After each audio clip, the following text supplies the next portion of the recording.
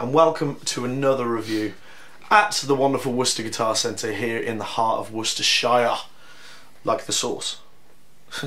My name's Ben and I'm sat today here with Josh, and we're reviewing today the Godin, but I've been corrected. Godin, because they're French Canadian.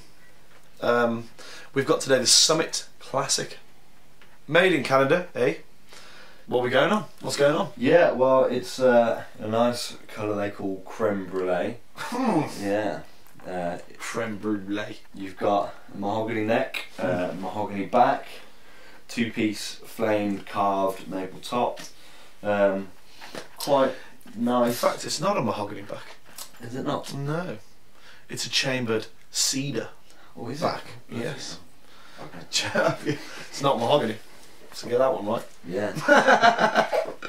Well, that can go. That one can go. That can go. We've also got a maple carved top, haven't we? Yeah. On the front there. Yeah. Nice. And two Seymour Duncan P90s as standard. What are P90s? They are single coils, but with a much higher output and obviously a larger enclosure, different bobbin size, different bobbin style, and it gives them a much fatter, warmer sound, but still with the aggressive edge of a single coil, which is quite nice. Let's have a hear. Let's have a listen to it.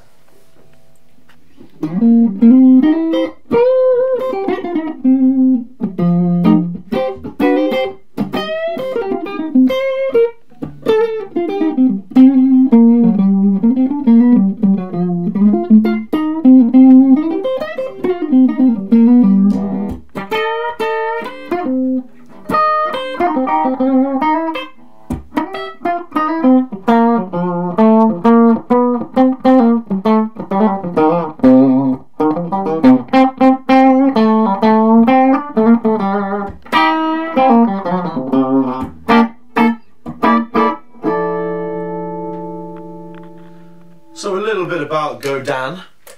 Like we said before, they're made in Canada. All handmade in Canada. They've got various sort of warehouses and factories around, but they always they never use kind of cheap labour, do they? Yeah, they've got no Eastern labour involved. Not at all. Nope. So no Chinese parts, all Canadian. And we also think that they've got their own. They grow their own trees for Godin guitars. But this one here, obviously we've got the creme brulee, and we've got this stunning gold top finish as well. Again, the mahogany neck and the chambered cedar back. The chambered cedar back, not the mahogany back. Again, this one's still got the P90s in it, the neck and the bridge. We've also got this funny little thing here. What we got? Yeah, they call it a HDR switch at Godin, and it adds quite a lot of definition. It stands for high definition revoicing. HDR. And it adds quite a lot of definition, clarity and bite to the sound, which is most noticeable when you're on full volume. So just as a contrast, you've got that's with it in, and then without you've got quite a warm and rich sound. So it makes this really quite versatile, because you can get a guitar that will, you know, do jazzier, warmer sounds, but at the same time, from the neck position, you can get some nice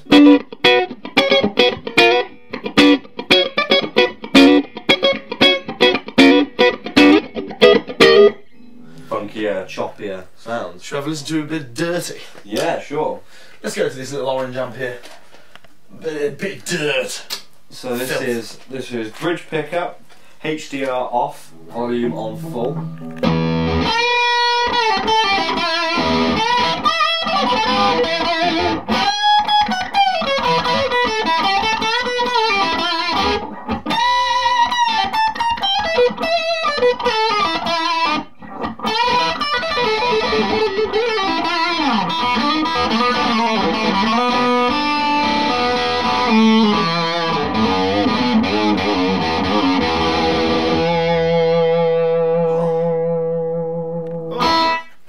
So that was lovely. Thanks. That really was Sounds lovely. really, really. We've got something else, haven't we, with this this mahogany neck. It's a set, obviously. But what have we got on the fretboard? Yeah, well, you've got a rich light fretboard, which is a comprised of phenolic resin pressed together, and it's very, very hard, very smooth, very, very durable. It's often used in fretlesses. No grain, obviously. Yeah, it is a man-made compound, but it's a pretty good substitute for ebony in both tone and durability and feel, and also looks. So you've got a real nice looking fretboard that is really.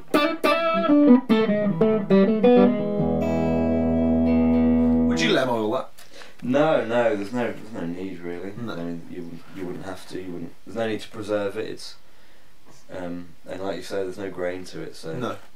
there's no There's no need to sort of oil it up. Yeah.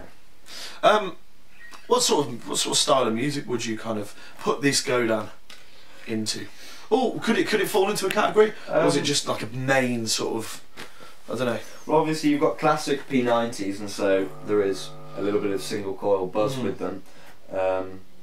So you wouldn't want it for super high gain stuff, because that's going to get really over the top. You'll start to sing too much, far too much. Yeah, but for, you know, medium, low.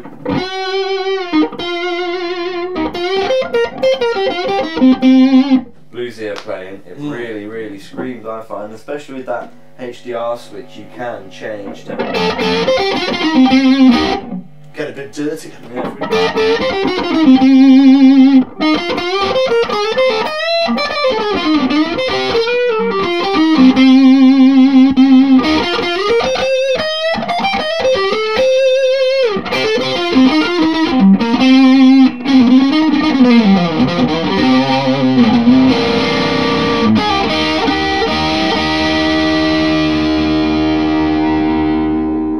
Alright.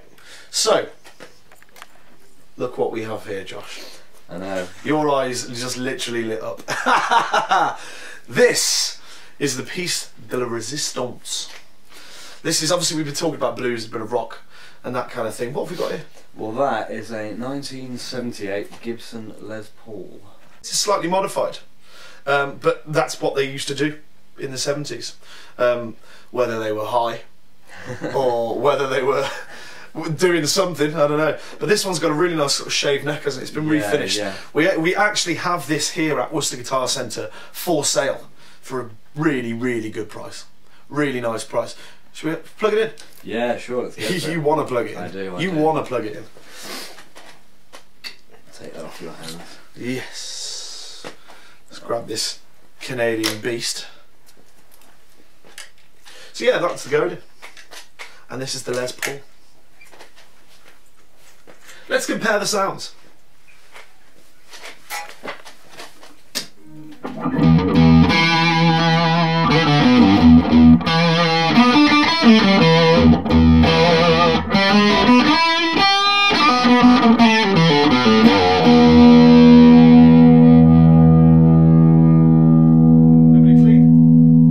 Yeah. For what Les Paul intended. For what Les Paul intended. Bit of jazz.